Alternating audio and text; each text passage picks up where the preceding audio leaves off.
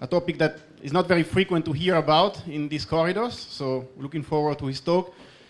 Giovanni studied in Rome, then he did his PhD in Boston University, went on to do a couple of postdocs in MIT, Oxford, and then CERN in Geneva, and finally he got his position in Rome back. And well, one thing I want to share that he told us yesterday is that he teaches a level 4000 course in quantum gravity, something that here would be extremely popular, and probably is also extremely popular in Rome. And the bad news is that his lecture notes are not yet available. So we cannot ask him, maybe there, but in Italian, no? I don't know if...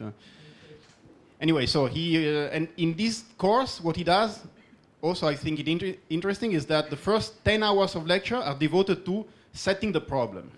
And so if you have a problem explaining to your friends why quantum theory and gravity are problematic to put together. I have this problem, honestly. Some of my students ask me. Well, apparently it takes 10 hours to him to explain. So it's okay if you cannot explain in one line why there is a problem there. I don't know if we are going to get some answers today or to that question or to others during 1 hour's lecture, but let's start. Thank you. Thank you, Valerio. And really, I thank the whole center. Everything works so nicely here. Everybody's so kind. You're welcome to come to Roma, but don't expect things to work the same way. Although the science is also very good, but it finds its way to be good, but not working so smoothly. So I start with, since Valerio told me here there are students curious about quantum gravity, but not knowing what it is. I will not take the 10 hours to introduce the problem, but I will use a kind of a joke that came to mind when the characteristic of my work in quantum gravity is that basically before some of my papers, the quantum gravity problem was seen as a formal problem to be solved by mathematics, some kind of new brand of science, horrible brand of science, was taking shape in which we would know if a quantum gravity theory is right or not because of its beauty. And I'm glad you are all surprised to hear this, because it means that this disastrous idea has gradually disappeared. But this was how, when I was a PhD student, quantum gravity was viewed as something that would not have an experimental counterpart, but we would have this theory of everything obviously right. Obviously right. I leave to you to give a definition, because I don't have it. For that, I don't need 10 hours. To give you the definition of obviously right, there is not enough time. And then my contribution has been primarily the one of trying to bring as much as possible, with due attention and peculiarities, quantum gravity research to be just research in physics, like every other branch of physics, where you build models, some more crude, some more ambitious, but ultimately what you're striving for is confrontation with experimental data and falsification of models, or experimental results in agreement with models. This that was a dream 15, 16 years ago is now in some sense a reality. I mean, there is at least a large research effort that follows this attitude. And already a few years ago, when this research program started to branch out around the world, Nature asked me to write a short review for them on how things were going, and I was looking for a title. And to make it clear that it's working but it's not easy, I made the joke, there is the word Planck, which is very important in our field because of Max Planck and the fact that he gave the name to this special length scale, which appears to play a role in the problem. And there is, Planck is also this thing, and there is an idiomatic expression in English which refers to when pirates made this game with prisoners, walking Planck. And so there is some role for this walking the plank feeling when you're doing research in quantum gravity, but you progress. So that was the title of a very short review, but something that took a lot of my time for a couple of years was preparing.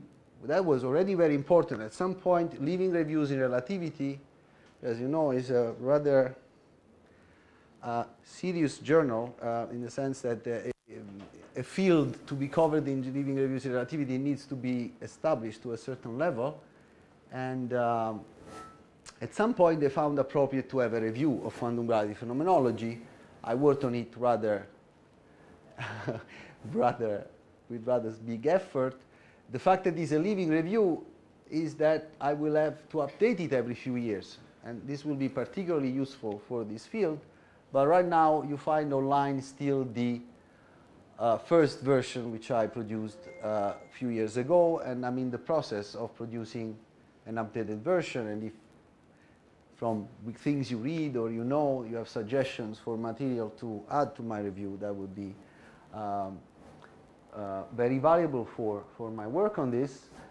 But mostly I mentioned this review today because one option was to just give you one slide each, all of the attempts that are being made now following this attitude toward the quantum gravity problem that I described in my opening remarks.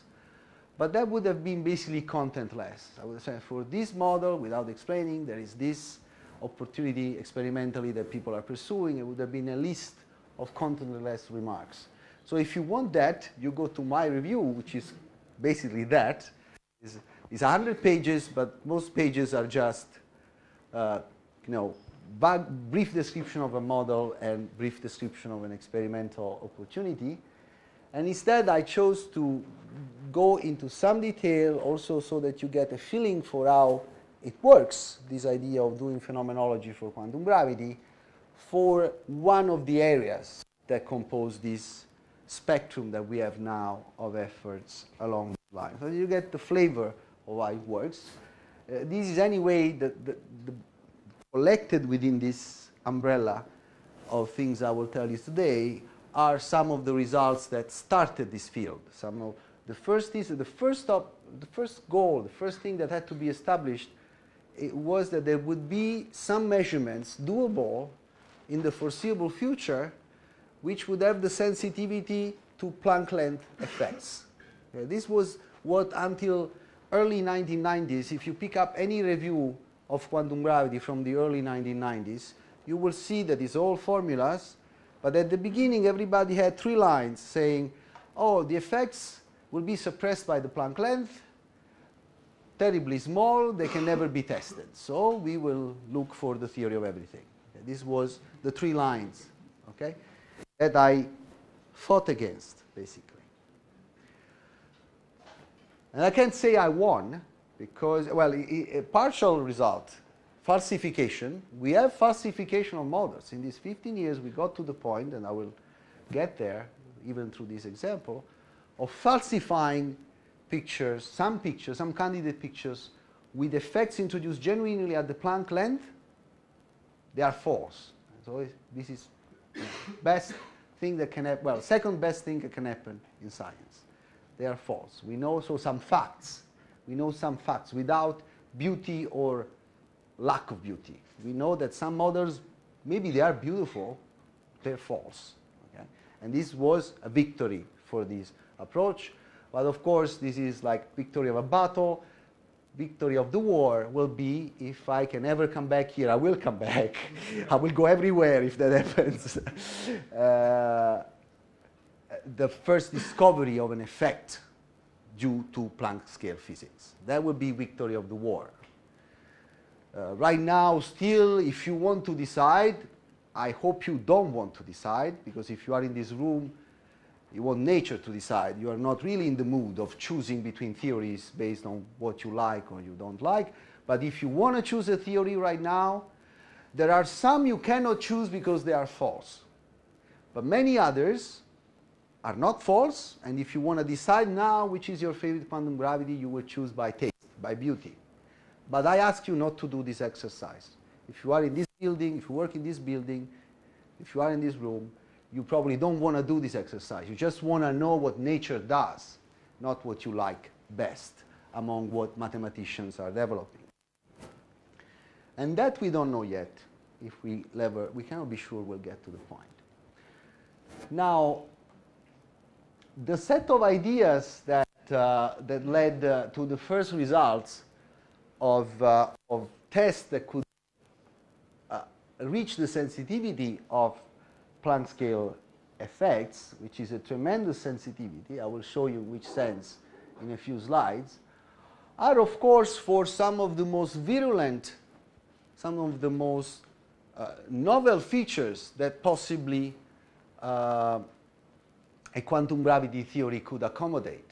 It's obvious for a phenomenology that you first rule out, the strongest, the most optimistic expectation about the nature and the strength of the effect, and the maturity of a phenomenological program, of course, is measured by slowly in time, or possibly fast in time, but gradually in time anyway, reaching sensitivities suitable for ruling out more subtle models. Okay? So the first group of ideas, which actually what changed, and I will come to that, what changed in these last few years, is that we also now know that this set of ideas is not so speculative. And I will come to one of the main reasons why we now know that, and we didn't know 15 years ago, is a set of ideas where you find that the Planck scale enters into a deformation of the on-shell relation. I will motivate it more or less in a few ways, but the key, let me go, so the key, of course these results are obtained in some mathematical models, but the key way intuitively to understand how such features may come about is that the way you end up describing space-time in these theories is popular, this type of drawings with, this would be space-time by an artist rendition, of course, okay? So not a Riemannian geometry, not something, if it was a table, would be an absolutely flat table, okay? Riemannian geometry locally is always Minkowski. At every point it feels like Minkowski. This means at every point is a perfect billiard, perfectly sharp, okay? And instead this picture with bubbles that goes back to Wheeler in the 1960s, space-time foam was the captivating name he coined for this. This is what we imagine, and this is what our formalisms, in one way or another, and the ways are very different, but qualitatively produce inevitably, is a picture of space-time which is not a Riemannian geometry, some new type of geometry where points are not sharp. Okay? For example, in quantum mechanics, you have phase space is not sharp, but points are still sharp. If you want to localize something, you may have to sacrifice, for example, information on the velocity or the momentum of the particle, but you can still localize sharply a particle at a point at a certain time. In these geometries, you can't. Okay? And propagation of particles in these geometries very, very vaguely may resemble propagation of light in certain materials. Okay? There are some analogies to a certain extent that can be found at the formal level. And this is why in quite a bunch of models you end up having corrections to the on-shellness relation, a bit like you have for propagation of light in certain materials. So you can look for effect like light dispersion, like in materials. And this was the first wave of papers toward the end of the 1990s. What was later realized, and this is on the theory side my most significant contribution, besides being a phenomenologist, I sometimes try to play quantum gravity theorist, and this is probably my best known result on the theory side. An important difference with respect to materials, light propagation in materials, I gave you this intuition, but is actually rather incorrect in a sense that for a relativist is very important. propagation of light in a material, in whatever formalism you choose to describe it, will be always a formalism with a preferred frame. The material frame becomes preferred for the description of the propagation. In fact, the laws are not invariant. The laws of propagation of light in a material, they are not invariant. They are invariant if you map from Alice to Bob both light and the material. They are covariant, not invariant. But if you keep the material fixed, of course, you have a preferred frame of description, which is the material. What I realized in some papers toward the end of 2000, early 2001, is that in some of these models that provide the motivation for this type of phenomenology, there were similar features, but there was no preferred frame. Okay, so it's a new relativity rather than abandoning relativity with respect to what was the initial assumption was in a pretty large literature, which I symbolized through these few papers. The assumption was, oh, but if we are finding, it was a bit the situation of end of the 19th century. They had the Maxwell equation, okay, with some law, was really a dispersion relation. The law for light, in modern language, the Maxwell equation have a dispersion relation for light, which is not Galilean. It's not Galilean relativistic. Was not compatible with the relativistic theory of that time, which is the Galilean one. And the first reaction was, oh, this must be preferred frame. This Maxwell theory must be finding a preferred frame in modern language. In ancient language, there is ether. Okay? They looked for preferred frame. There was no preferred frame. In the data, of course, in the data, there can never be no preferred frame. In the data, there is no preferred frame to a certain level of precision of the measurements. But what was then achieved is to understand the Maxwell equation actually did not require a preferred frame. The on-shellness was deformed with respect to the Galilean one.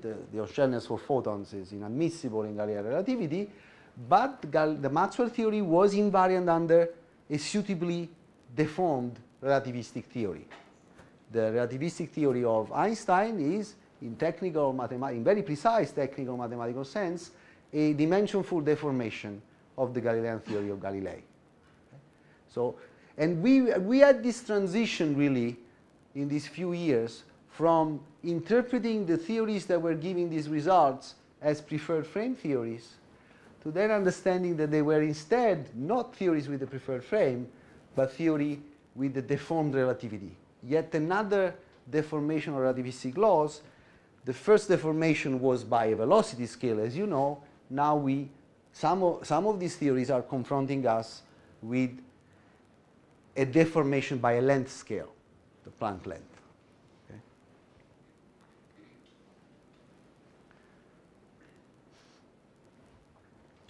Okay. This is very recent results. Well, not 1938, but no. It was not intended as a joke. The best jokes are the ones you don't want to make. I was going to say that this is something we understood recently, and maybe for a colloquium presentation is not yet well digested, but what we understood recently is one next layer, which is maybe striking for those outside quantum gravity, surely very striking. What we understood recently is that all this bunch of results, these kind of features that were here, the relativistic issues, the modification of shellness, they could all very elegantly, compactly, I will show one slide later that just shows you the power of this concept, organized by thinking that momentum space is curved. Okay? Momentum space is curved, and we started to write, since it was a development of that relativistic idea, I was among the authors of the first paper in the modern era on curved momentum space as a powerfully organizing notion for all these results. And then somebody brought to our attention a paper from 1938, my Max Born, and was probably the second or third paper in quantum gravity written in the history of physics. This is starting to be the oldest problem in physics, in the history of physics, you know. Strong interactions, which are usually described as a stubborn problem, strong interactions were not known when we first started to, not we, I'm a little younger, but when the problem of quantum gravity started to be studied, Strong interactions were not even known that existed. In particle physics, they are considered like a stubborn one, a story of very stubborn problem. But they were not known, and they were first experimental evidence, modeling. Now we have a theory, which is pretty good, works very well. We need to understand a little bit confinement, but I mean, we have a good theory of strong interaction. For quantum gravity, we are still pretty much rediscovering or making small improvements on the starting point. So this is clearly a particularly challenging effort in the history of physics. At least its duration starts to point to that and various things. But it's amusing to notice that in those early days where we're looking at the quantum gravity problem from a more conceptual perspective, not very technical, beautiful paper by Bronstein, a Russian scientist who could have given a lot to this research, ended up in the hands of Stalin very young and stopped publishing, stopped doing everything else. But some of these papers are very beautiful to read. And Max Born made a simple observation. Well, he was, of course, biased toward Born reciprocity. Said, I don't understand how you could do quantum gravity if you have momentum space flat. Born reciprocity, which is basically this possibility to interchange P and X in quantum mechanical formulation, such a strong ingredient of quantum mechanics, how can I then adapt quantum mechanics to a theory which has curved space-time and flat momentum space? There is the tangent bundle, cotangent bundle construction. The momentum space is really a space of planes, flat spaces tangent to the curved space-time. So in the standard construction, it's inevitable that momentum space is flat, because it's a tangent space, really. And Max Born, in his view, this was the toughest issue for quantum gravity, and some theories which were produced not with that intent, we are understanding that they do have curved momentum space. They were constructed to address aspects of the quantum gravity problem, and they do this. The most significant example, and this goes, the relatively recent results, I have here a paper that was very important in this understanding. Something which is very important for the last decade is that we finally can solve 2 + 1 dimensional quantum gravity. 2 + 1 dimensional quantum gravity is much simpler than the problem we are interested in. Because gravity, Einstein-Hilbert theory, in 2 + 1 dimension, there is no propagating degrees of freedom. It's a topological theory. Its solutions are in some sense, at the classical level, is a nearly trivial theory, 2 + 1 dimensional gravity. Quantizing is hard because of the conceptual challenges of applying quantum mechanics to a theory which anyway is geometrical for the space-time side. It took a long time. This was a hot subject for nearly 30 years, the study of 2 + 1 dimensional gravity. And the result, however, now that is a rather well understood theory, is that it is a theory with the features that I described at the beginning. In particular, momentum space is very evidently curved. This is a very simple calculation in 2 + 1 gravity to show you can actually integrate out, you can couple gravity to matter, and you can fully now integrate out gravity. And see so you can just describe exactly, non-perturbatively, the implications of gravity on matter and the momenta of matter live on a curved momentum space. Okay, this is a rigorous result at this point. And the on-shellness is deformed, roughly in the type of formula, well, certainly because that is a Taylor expansion, so surely in the formula that I described at the beginning, and it is a theory which is relativistic. Okay. So the features that I described in the beginning may well not be properties of 3 + 1 gravity, because 3 + 1 gravity is but at least now we know that they are properties of 1 quantum gravity, which is the simpler daughter theory of 2 + 1 dimensions. So this provided further encouragement for this research. I will not give you, well, this if you have questions, but this is the formalism that we developed to handle in full generality, even in more than 2 + 1 dimensions, curvature of momentum space. I just want to show you this slide without comment. This is, no, but there is a good reason not to comment it, because you just have to weigh formulas. This is how we characterized a certain algebra of properties of certain non-commutative space-time, certain formalisms of interest in quantum gravity research. You needed to give full definition of these formalisms, at the very least, these formulas. This was the core, what we thought would be the core structure. Once we realized that this theory had a curved momentum space, we now describe all this by saying that this is a theory with a de Sitter metric on momentum space. This is de Sitter in comoving coordinates, and with a certain affine connection, which is this one, on momentum space. That's all. Just to give you a sense of how powerful this recent understanding has been. As maybe my last effort of making you comfortable with this idea of a new relativistic theory, let me remind you, well, or maybe show you, because if you haven't done too much relativistic work, you might not even know. Our textbooks, and I find that this is not okay, our textbooks about the most beautiful feature of special relativity. This is a dimensionful deformation of Galilean relativity governed by a velocity scale. And this wonderful deformation is such that you can combine any two vector velocities, and they combine in such a way that the resulting vector has modulus smaller than 1 in C units. Okay? It's a beautiful geometrical property. And in textbooks, I bet, in your textbooks of special relativity, all you are told about this wonderful thing nature tried to do is this. For parallel velocities, you have this nonlinear, nonlinear. Okay. What nature chose to do was not just nonlinear. If you combine two generic velocities, non-parallel, this is how they combine. Okay.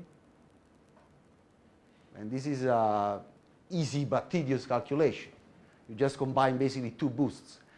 The composition law for non-parallel velocities is, of course, nonlinear, but it's also non-commutative and non-associative.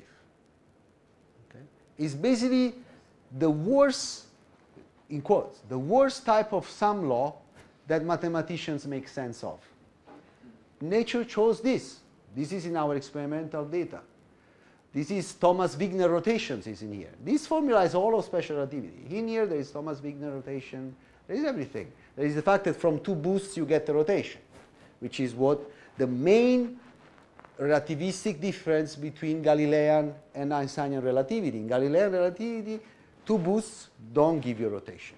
They give you another boost, but basically commute. The tricky part that is needed to have C as an invariant is that they'll commute.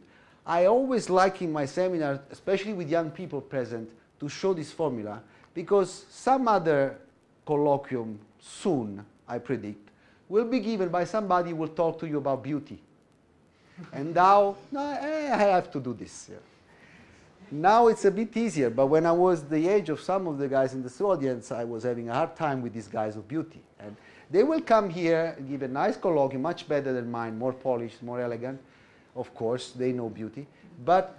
And they will tell you that we don't need experiments. We will know what is the right theory by beauty. So you please get this. And when they show you their beauty, you tell them, look, we had Galilean composition law, where V plus W was V plus W. And nature does this. Can you tell me how I could guess this by beauty? Okay. Of course, this is, the guy will tell you, this is beautiful. Of course, it's beautiful. This is incredibly beautiful. But it's beautiful afterwards. you know. And they are selling you beauty before. They are telling you that with beauty you guess this. No, beauty, nature tells us what is beautiful. You and I don't know what is beautiful. The guy that tells you about beauty doesn't know what is beautiful. Nature knows what is beautiful, shows you this, and if I promise, if you spend 10 hours with this law, you will like it better than your girlfriend or boyfriend.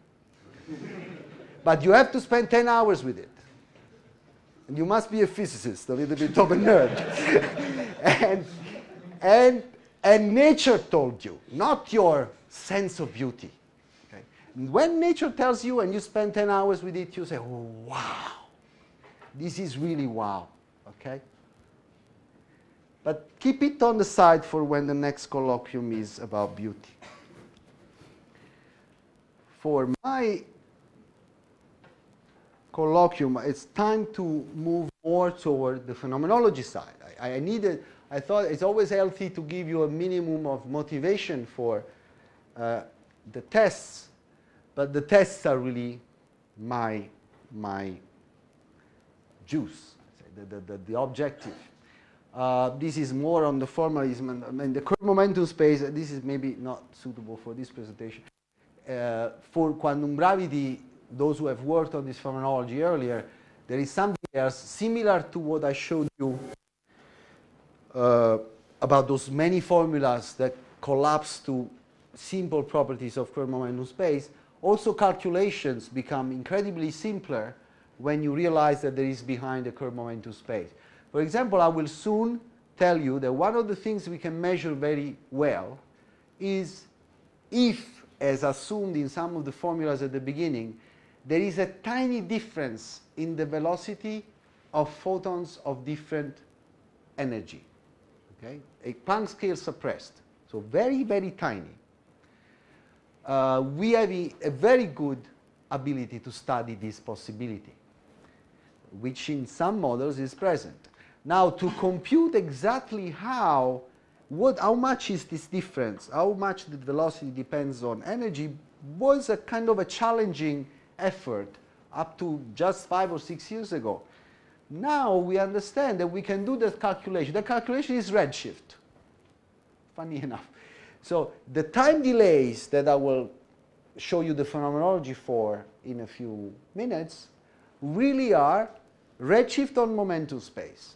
So in the same sense in which, and it's technically the same calculation, in the same sense in which a curved space-time produces redshift, which is actually a class of misleading inferences from the point of view of relativists. Redshift, in the point of view of relativists, is a class of misleading inferences in the sense that you have, if you have massless particles emitted with the same energy but at different time, they reach you with different energy, different color. Same color particle, ordinary redshift, the most dramatic way, it's usually not this one that is shown, but this is the most dramatic way.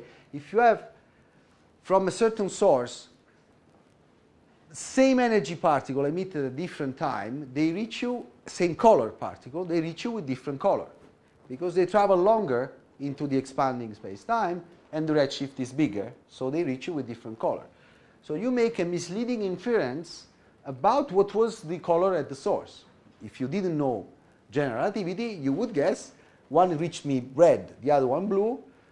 The guy on that other planet is sending me some red and some blue. Instead, he's sending all blue, okay? But some earlier and some later, and the one he sends later reach you rather reddish, okay?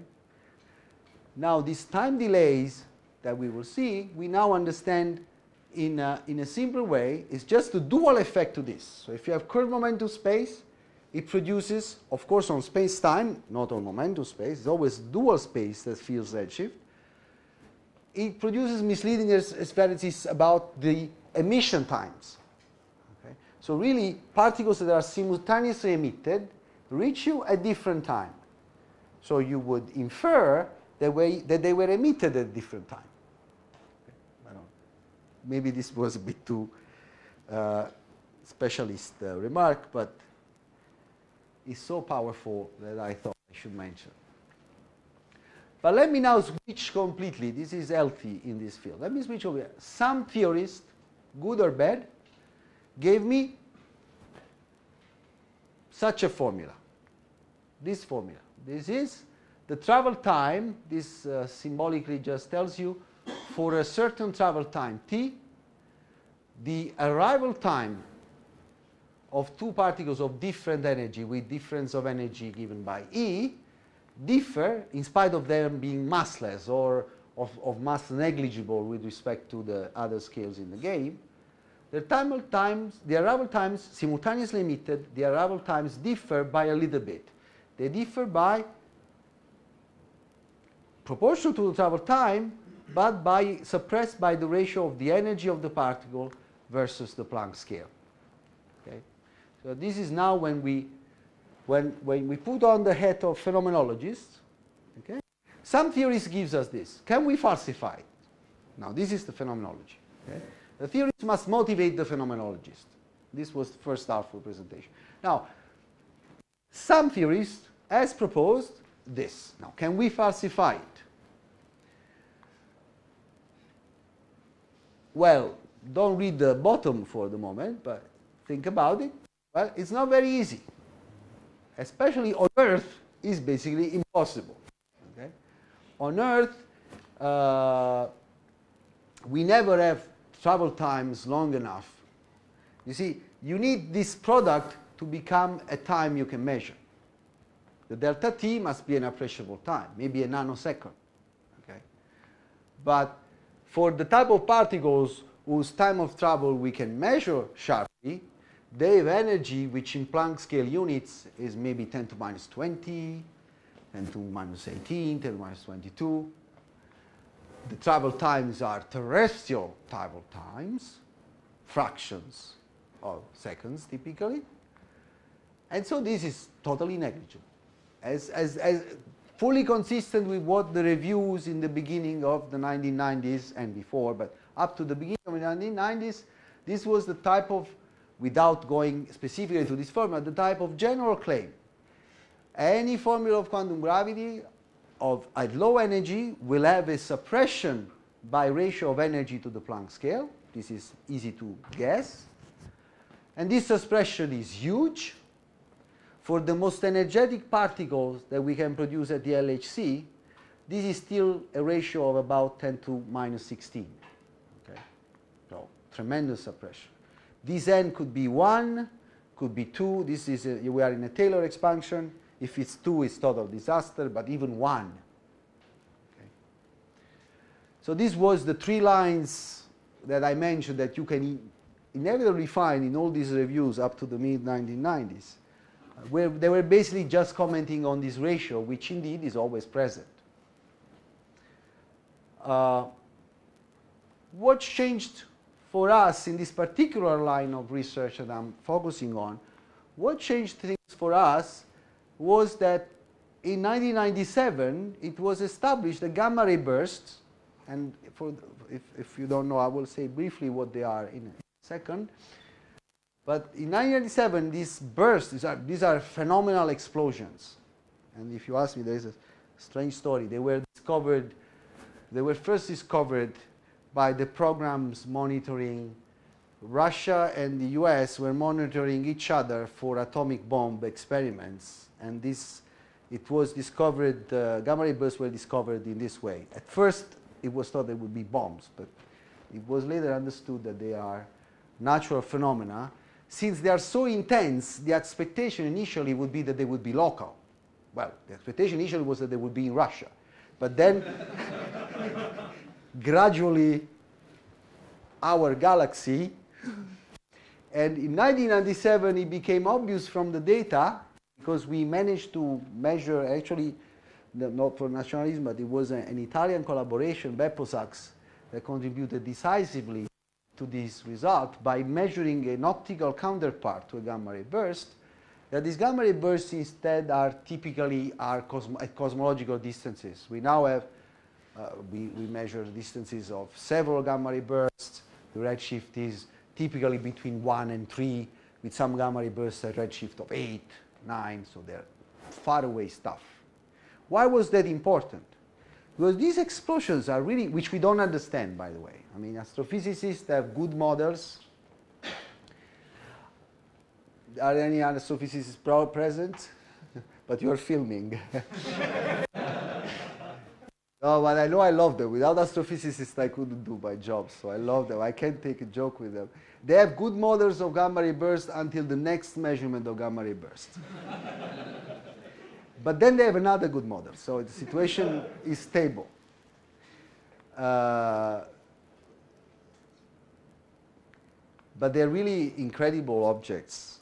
In some of these bursts, they produce more light than the rest of the universe for us in the very short time that they exist. Okay? This is important for my point.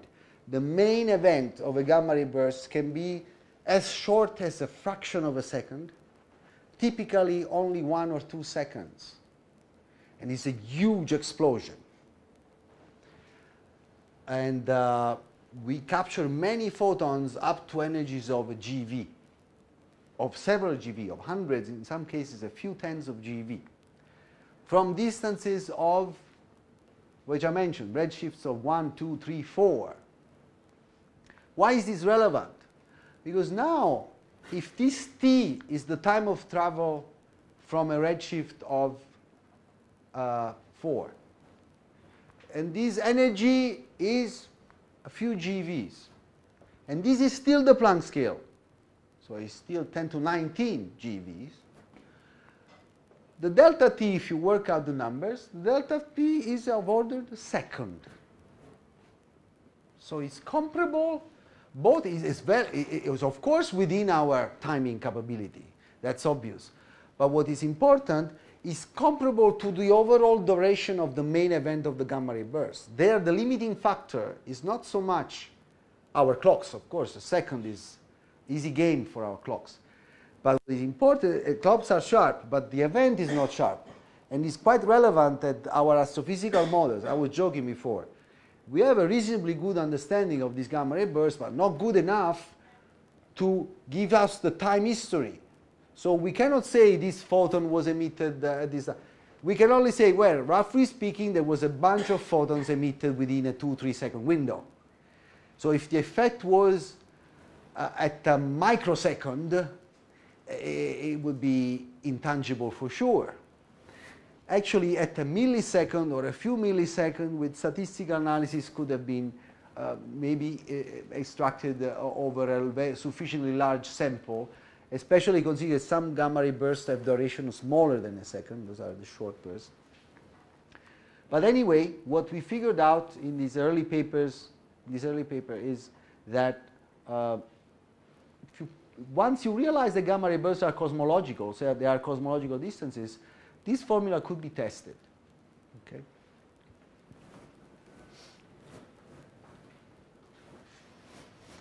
Now, not really that formula. This is a problem for the phenomenology, but it has to be like this.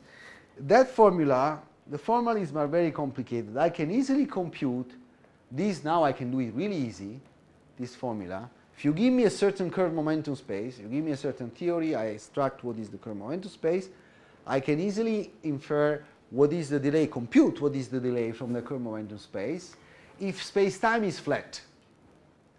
What we really are at the point of in the literature is to do basically the same level of calculations that you know how to do with curved space-time and flat momentum space, we know how to do with curved momentum space and flat space-time.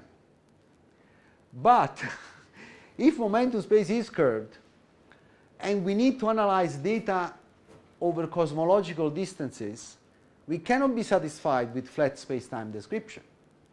Space-time expansion, space-time curvature is well significant for observation of cosmological distances. So what we really would need now is to master a situation where both momentum space and space-time are both curved.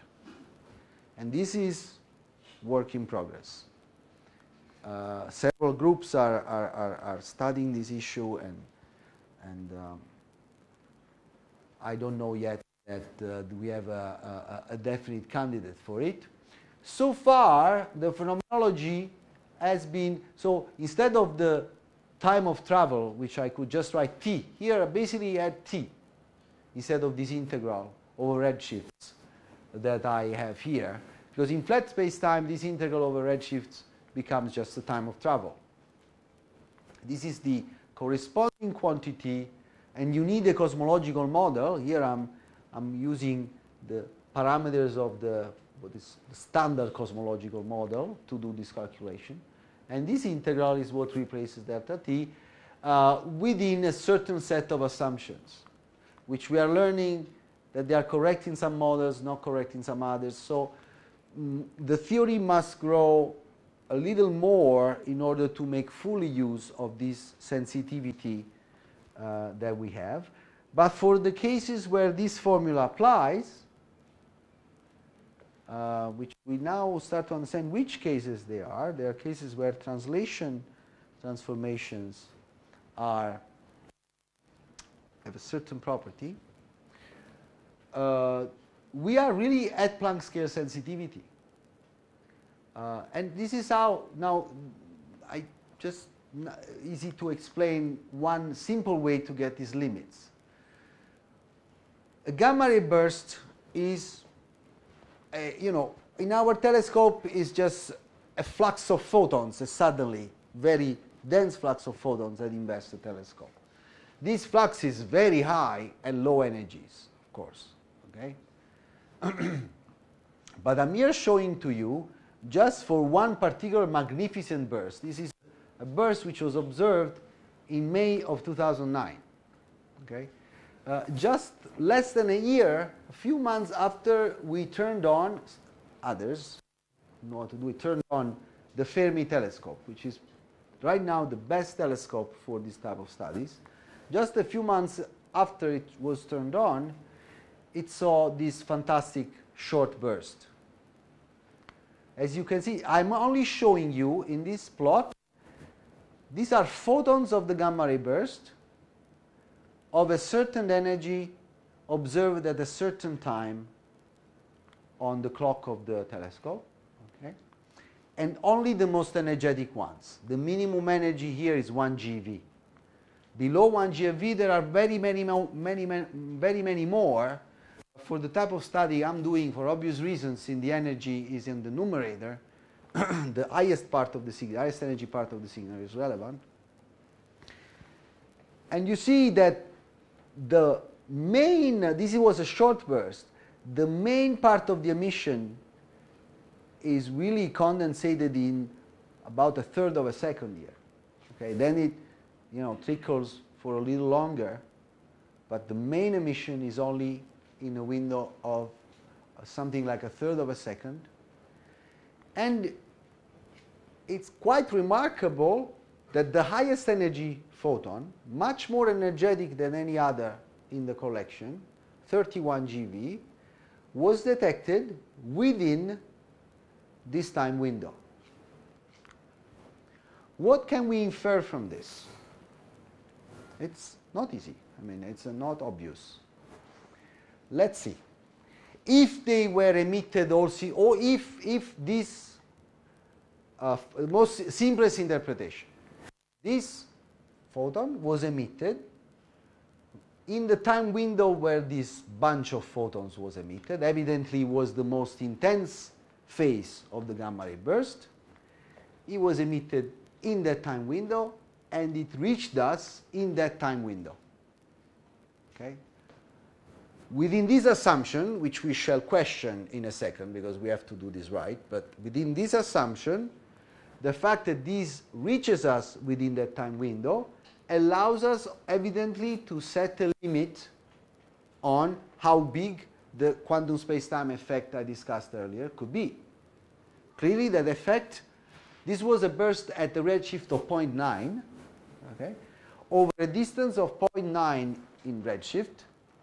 This effect of time arrival difference did not accumulate enough to let this fall off of this window.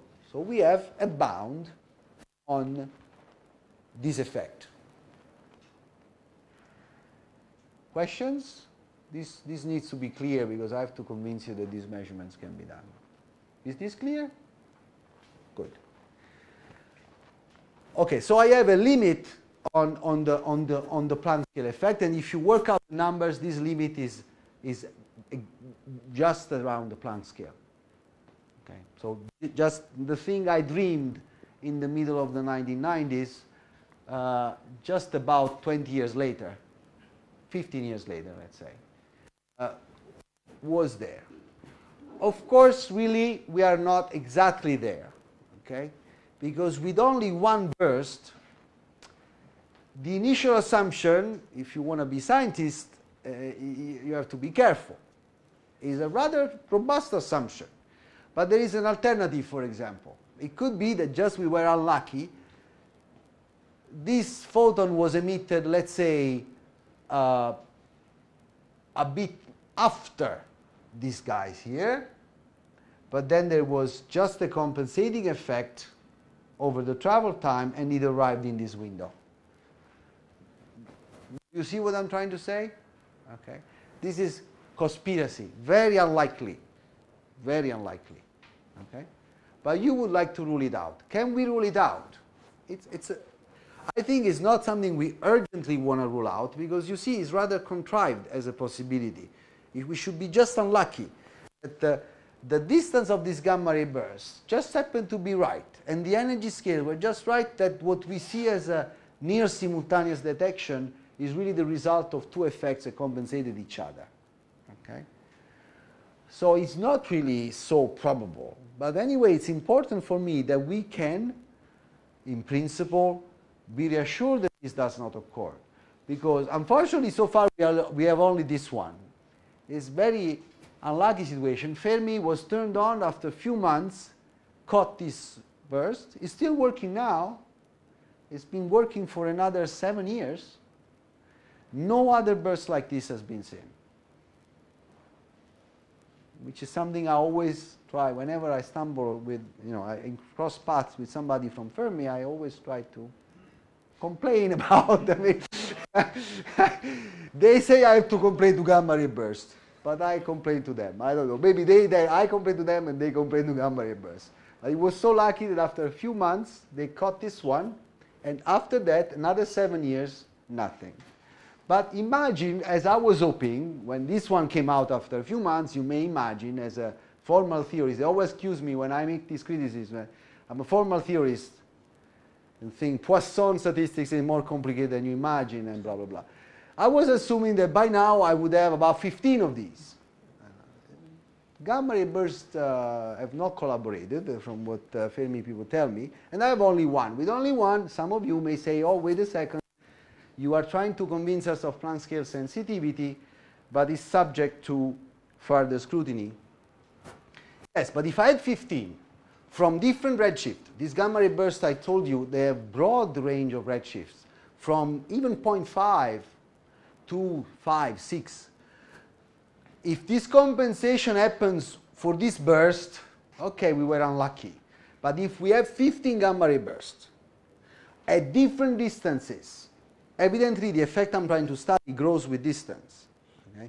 And the only compensating effect I can imagine is instead at the source. It should be that this energetic one was by accident emitted with just the right time delay. Well, for one gamma ray burst, I can still, I'm a scientist, I have to be prudent, I can still allow for the conspiracy option. But if for 50 gamma ray bursts at different redshift, it always happens something like this, I will claim that I have a limit. Okay. So this, to close the case for the ability that this phenomenology has of falsifying effects, I would say that this is already shown here. And in particular, I like to suggest that you imagine a situation where, which might not be too distant in the future, where we have 10 of these. Okay. This is not very important in the detail, just to give you a sense of the experimental effort that this research, which did not exist 15 years ago, now has produced. This is just some of the most quoted limits. Many attempts. I've described you the gamma ray burst, which has produced so far the best limit, although with this little caveat. but many things have been tried. Here, there are not only, these are gamma ray bursts, but these are pulsars, these are blazars, which is another type of astrophysical object, various telescopes, various collaborations. It's been a large effort. It's been real phenomenology. Okay, no beauty, ugly, very ugly, wonderfully ugly. The closing part of my talk, a few opportunities which are connected to this line of research, but they take a new shape. First, what I'm most excited about is that astrophysics is changing dramatically. It's happening now, and it's not because of quantum gravity or whatever. It's happening because of our telescopes. It's very recent that we have tangible ability to see cosmological neutrinos. You must have heard, or some of you at least have heard, about the result of the IceCube observatory, that although so far we don't have any neutrino that we can point back to a source, so astrophysics via neutrino is not yet really started in the sense of observing in neutrinos, but once again is a proof of concept. I mean, we have definite evidence that we are seeing cosmological neutrinos, neutrinos that come from faraway sources. Inevitably, with due time, we will start astrophysics with neutrinos, meaning we will see sources in neutrinos, probably from one source, only one neutrino. But that's infinitely many more neutrinos than we have ever seen from a source, with rare exception like supernova 1987A. And so this will change, I promise, this will change completely astrophysics. And astrophysics, of course, very important. Also, a little bit, this little field that I told you about, this will be very important because neutrinos have quite a bit of extra, and in fact, we already have a paper by myself in collaboration with two distinguished astrophysics, Dafne Guetta and Svi Piran, where we point strongly the attention of the community to what this, which is, of course, most importantly, a gigantic new thing for astrophysics, but also for this new field of quantum gravity phenomenology, this could be a fantastic new window. For example, if I was to catch a neutrino, these neutrinos that IceCube observes are in the energies of the hundreds, thousands of TeVs. So energies in some cases million times, 10 to the 6 times bigger than the type of energies I was using in that gamma ray burst analysis with photon. And there are good reasons. The universe is actually, as far as we understand, is opaque to high energy photons. The background of soft photons, like the microwave background, the background of soft photons in the universe makes it so that very hard, very high energy photons cannot reach our telescopes. Basically, they disappear into positron-electron pairs along the way. Of course, for neutrino, this is not an issue. Neutrino go through the universe like butter, of course. And of course, there is no opacity to high-energy neutrinos. If, in the future, we will see neutrinos of even higher energies than we see with IceCube. So for this phenomenology, this creates an opportunity of a much better leverage on the effects. Because if instead of using GeV photons, I can use, say, 1,000 TeV, 1,000,000 GeV neutrinos, immediately I gain 6 order of magnitudes in sensitivity for this phenomenology, evidently. Okay? Something else which is improving, and I know that there are new telescopes in preparation. Now, all that I told you was about, in fact, this why I don't remember why I had this. All that I told you, because is where most results and the most easy to discuss results are available, used as intuition this picture, still the space-time foam picture of Wheeler. But they were not very fuzzy, You should have noticed I'm motivated with this, but what I used was not fuzzy. I had delta t, for example, was the protagonist, a sharp observable, delta t. The reason is obvious, and you can see it in the propagation of light in material story. When you have the environment as degrees of freedom, Minkowski spacetime is dead. It's stable. But when the environment, when the environment is Minkowski spacetime, there is no structure, and all you can have is structureless laws. The only structure of Minkowski spacetime, of course, is the speed of light c. That's the only structure. For the rest is smooth table.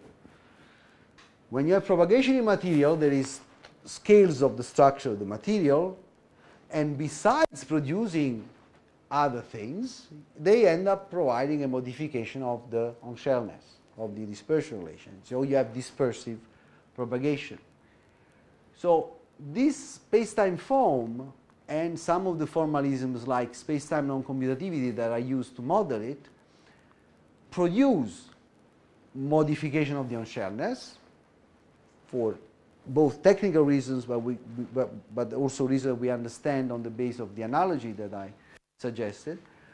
But of course, even more primitively, I could say, even more fundamentally, if this picture is correct, if geometry is fuzzy, if the geometry of space-time is not Riemannian, is not such that at every point you have sharp point and a possibility of describing with a flat Minkowski spacetime at the point, but you have this bubbly structure, then the most generic prediction is fuzziness. So, no, for example, in the models where these time delays can be derived, certain space-time non-commutativity models are the one where this is most constructively, most rigorously derivable. Not only you would have a certain, maybe very small, but a certain fact in which this high energy photon either tends to be typically earlier or typically later than the low energy one, but on top of it, you should inevitably have, if the space-time is fuzzy, a certain fuzziness in this delta t. Am I using language which is okay? So in some sense, I have focused on the possibility that the space-time foam changes the form of the light cone. Instead of being like two lines at 90 degrees, it becomes like bended lines. This is really a modified dispersion relation, looks like. But the most primitive thing is that the lines are no longer sharp, that they become fuzzy. The light cone becomes fuzzy. So what we really want to do is to look for both features, both the possibility that light cone is deformed and the possibility that light cone is fuzzy. Keeping in mind that in most of the models that we can analyze in some detail, both things are present. The light cone is deformed and fuzzy. Okay? But to study fuzziness is really the new frontier. Okay? So far what has been tried, in an early paper, I just made for fuzziness the same point you saw me make today in a little more technical way. I just did kind of a back of the envelope sensitivity estimate showing that even for fuzziness with a certain different, this was for precision interferometry with large interferometers like LIGO, that you have heard about because of the gravity wave observation. Rather surprisingly, I could also argue that these things could reach sensitivity to certain classes of Planck-scale effects for fuzziness. Okay. This had a short burst of interest in that respect, but then this became, the applications of this argument became in a different context, the context of astrophysics again. I had in mind the big kilometer-long interferometers, but motivated by these early studies on fuzziness, some research groups, I have here a couple of papers, but for example in my review you will see cited about 20 papers, which again is a subset of the literature on this. For example, on the same level of intuition of this sensitivity estimate I made, you can motivate the idea that the image of a distant quasar, the distant quasars are some of the most distant sharp objects. They are like points, you know, to what a physicist can mean by a point. So they're rather sharp circles, basically, okay? Some of the most distant, rather sharp points in the sky are quasars. And a prediction you would have from some quantum gravity arguments is that these points should look more sharp and lower if you use a filter for light. You know, the longer wavelength light should look more sharp, the point, and the shorter wavelength should look more fuzzy. Again, because the effects inevitably there are different effects now, and I don't get into that, but they inevitably have this initial suppression by energy over Planck scale. So, so there has been an effort. Models are still very crude, and I'm not sure that the data analysis is up to the standards of this other literature that I mentioned, which is easier. The systematic effects is easier. But clearly there is a literature convincing enough in the point of view that we have there some opportunity for Planck scale sensitivity also for study of fuzziness. Recently with some very expert astrophysicists, we observed that gamma ray bursts themselves in a different way can also be used for this fuzziness study. And I'll stop here. I'm already slightly long. Just to make a little joke about the fact that, well, I'm not saying it's going to be easy, of course. Okay? I was laughing about, and I'm proud to laugh about, we will know by beauty and we will have theory of everything, blah, blah, blah, that was so fashionable 15 years ago. But the discovery, while falsifying models, I think is something, the weirdest models will be falsified, we now know. But the discovery of a quantum gravity effect, I cannot guarantee, even for infinite time. Although for infinite time, even for a century, I am optimistic. But even for the youngest members of the audience, that in your career you will see the first quantum gravity effects, I don't know. I'm not a magician. Surely when working at this, you have the feeling, when you work in a quantum gravity problem, you have the feeling, nature is a feeling, of course, nature is not like that, but the feeling is like some big secret has been hidden from us very carefully. I mean, it's really tough. Okay? But this is the human feeling. Basically, my hope, especially for the youngest in the audience, is that you will get to know a first quantum gravity effect. Maybe nature was hiding very well in some areas, but like a little kid left the feet out and we can catch it sooner than my pessimistic present expectations. Thank you very much.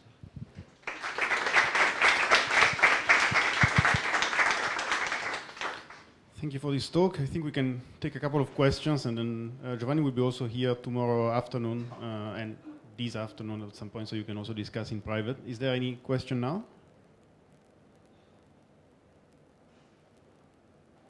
Christian? Just a very silly question. I mean, that gamma ray burst you presented, you made the claim that this was, I don't know, 4 or 8 at the redshift of 4 or 8. How do you know what the redshift of that thing is? Or I mean, that no, this is a very fair question. Thank you. Well, this one in particular, I mentioned that we know for sure. Well, we know that for sure in science is a little better. We have good evidence that some gamma ray bursts are a redshift of 4, 8, and so on. This one in particular was not very far. It's just the quality of the data was so good that is the best I can show you. Was at a redshift of 0.9. But it's a good question to ask, but how do you know that you see it in one direction? How do you know how far it is? Well, the technique that is given now started in '97, as I mentioned. It's the way we understood they were cosmological in the first place. and has continued to give consistent results all around, because you also have certain checks like the luminosity dependence on redshift, everything. You have some theory expectations that by this tool of analysis work well, so everything is in a self-reassuring picture. But basically the technique is that you point the telescope very quickly in the direction of the gamma. This was a challenge until now, is not so much of a challenge. So Fermi sees the gamma ray burst, big telescope, is not good at pointing sources. So immediately the signal goes to telescopes that can point sources. They turn very quickly, or some of them by luck, it's just there. And they see if in that direction, where Fermi at high energies sees a gamma ray burst, if there is a host galaxy. If there is a host galaxy in that direction, then you can study the redshift of light in that galaxy, really the redshift lines, and from that you measure the distance. So you assume that this cosmic event happened in that galaxy? You assume that it is in that galaxy, which happens to be exactly in the direction where it comes from. There is a certain level of possible mismatch in some cases, of course, but this is now a large correction of data. Certainly for one single gamma ray burst, I could also, probably I would take the point I should be also more prudent on that. I could say, well, maybe the redshift, maybe it happened to be that there was a galaxy just there. Maybe this is what you're... No, I just it have could no be. idea how you measure. No, this is how they do it. They look for a galaxy and they measure the redshift. You can probably calculate the probability that the galaxy is there by chance, because this is the risk. The risk is that you point there, you find a galaxy, but that galaxy has nothing to do with that gamma ray burst. This would not happen typically, but once or twice in 100 gamma ray bursts it could happen. And I guess I cannot exclude myself surely, but even the guys who do these analyses cannot exclude that one time they will just get a missed.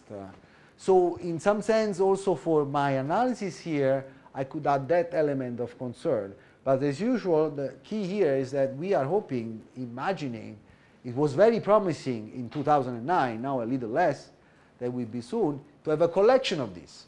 And on a collection of these, all such concerns fade away. They can never be excluded by philosophers' standards, but by our standards, they fade away to the level of tolerability, including this one. Okay. If there is no... there is just one question, last question there. How do you know that the point there is legitimate, because it's so far away from other point and there's only one point there? Very good.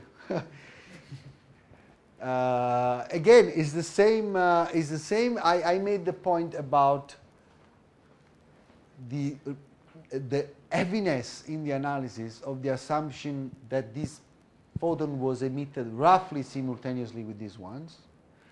There is another role in the analysis of another rather robust assumption, which is that the host galaxy really is the host galaxy, is not a galaxy there. And there is a third, and probably we can find 5 or 6, but all rather robust. But maybe together it would be nice to have a few bursts. But again, this photon is here. Okay? This photon arrived in Fermi just in that time window. Was it from the gamma ray burst?